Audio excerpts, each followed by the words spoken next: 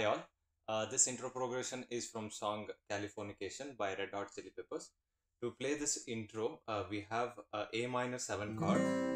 So if you know A minor chord, you just gotta lift your ring finger from A minor chord and it will be third string open, so that it is called as A minor 7. Then we have F5, which is on the 6th string 1st fret, and we are holding 5th string 3rd fret. This is F5.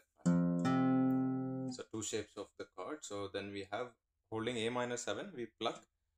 On the right hand we have 5, 4, 2. So 2 we are playing open, we are lifting our index finger for this first time. So 5, 4, 2. Then we close that index finger and pluck the first fret on 2. So it will be 5, 4, 2, 2. Then we go to F5, 6, 5. Then we pluck 3rd string open, then 3rd string 2nd fret. Then we have a small improvisation. You can do this for this progression. So we keep the same riff.